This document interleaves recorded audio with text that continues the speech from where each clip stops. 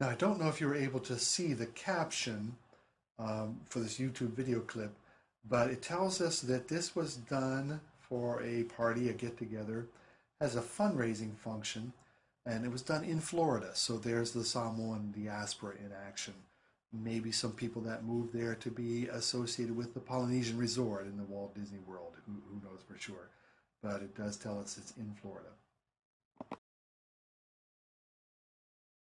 Now the dancing is the way it would typically be, but you might have noticed that the music is kind of a modern update. It uses digital R&B kinds of things, digital drums, electronic instruments like bass and things like that. But it is a traditional Samoan song that's redone in that contemporary rock style, if you will, or R&B style.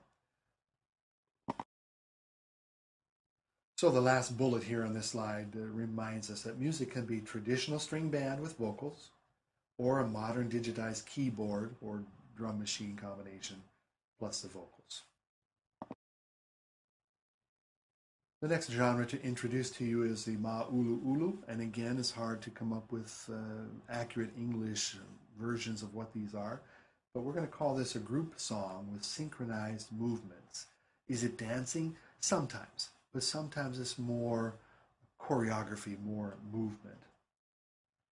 We have Western style musical elements in ma'ulu'ulu, usually string band accompaniment, and a himine style harmonized singing. So a little connection to the West and the way they harmonize the melodies and use melodies that are based on the Western major scale.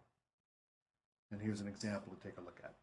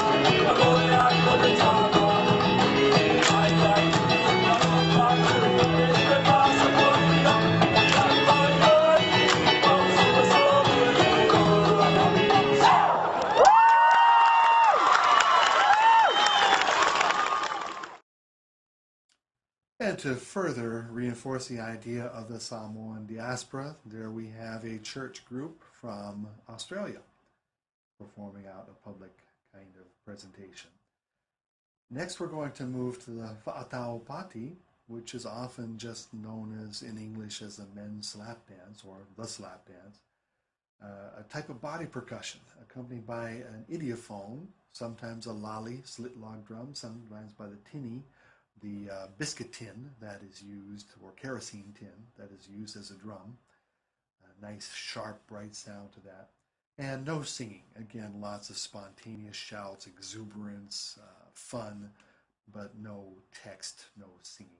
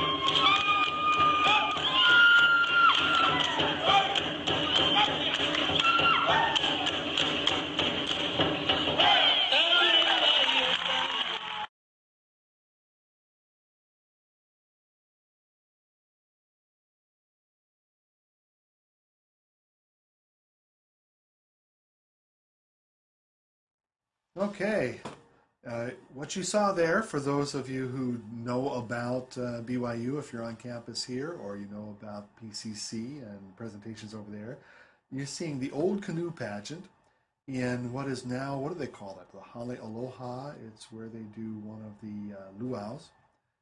And this is the dance they used to do in that time. And we have another version of this same dance in the contemporary 2010 canoe pageant.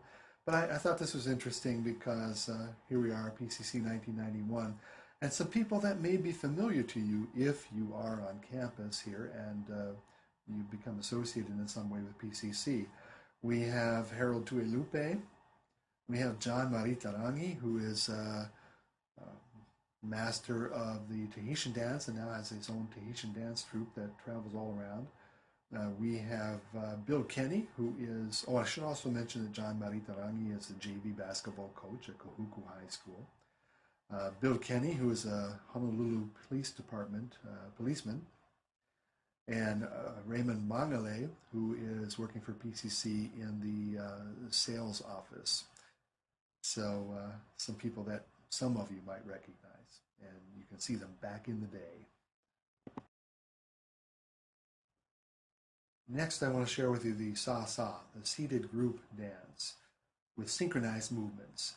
And there's no singing, there's no text. Again, lots of shouting and lots of exuberance, lots of encouraging one another, joking with one another, but no text. It is accompanied by idiophone. Again, it can be lolly, it can be a rolled up mat, it can be a tinny, biscuit tin.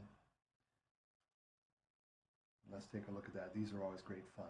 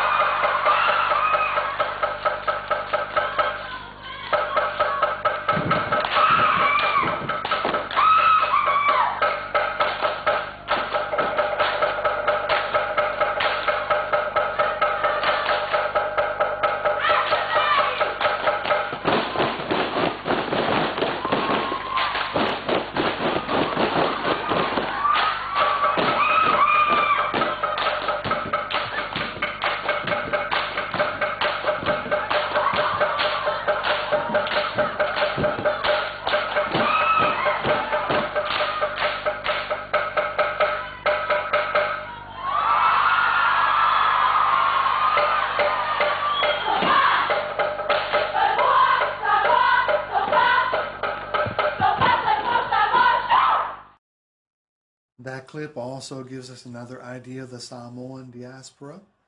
That was a girls' school in Auckland, New Zealand. And very often you'll have the Sasa with mixed male and female groups. In this particular one, all female, because it's obviously an all girls school. Doing a little presentation, doing a little fundraiser, and just showing you the fun and the energy and the exuberance of the Sasa. Now, just a few representative instruments, and we actually begin with something that's not technically a musical instrument. We talk about uses of the body, the hands, etc. So we have a pati, which is a flat hand clap. I don't know if it'll come across with this microphone or not.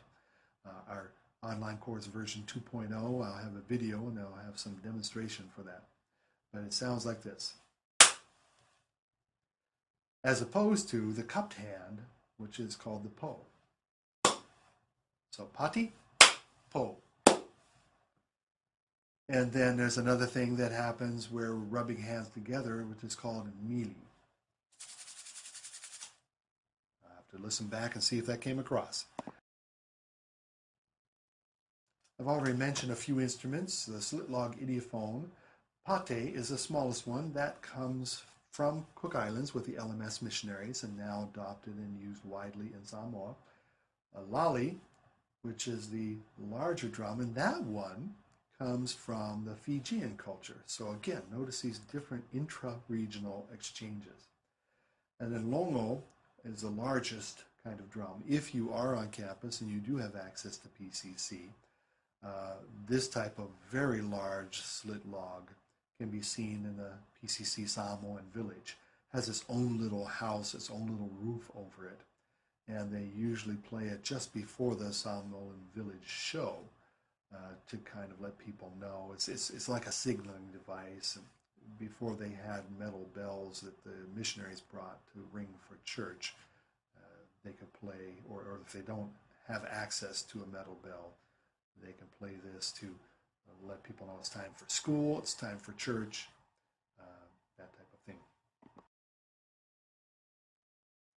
I mentioned the tini, which is just a Samoan transliteration of the word tin. Tin or aluminum cans that might have contained biscuits or crackers or kerosene, obviously coming from the Western cultures, coming into Samoa with the army, with other merchants. And as they started to play on that with wooden sticks, they noticed that it had a very bright and sharp sound, kind of sound that really helped them to get energy for the sasa, for the whātaupati men's slap dance, for fire knife twirling, which we haven't discussed in this particular presentation, but many of you know about from seeing Samoan cultural presentations. One more instrument that you will hear in association with these kinds of genres is the fala, which is a rolled up woven mat, and often put a glass soda bottle or a piece of thick wood inside to create more resonance, but it's beaten with sticks and has a very distinctive kind of sound. Samoans have their own version of the nose flute, again, play with that more pure breath from the nose. And it's called fangu fangu. And today, of course, we have many Western adaptations, as we have throughout the Pacific, with string bands, again, guitar, bass, ukulele. And as you can imagine, the ukulele would come through Cook Islands as well. And the Cook Islands version of the ukulele is very popular in Samoa, and now increasingly the Hawaiian type of ukulele. And those string bands are the most popular accompaniment for the Taulunga dance and the music that goes with that.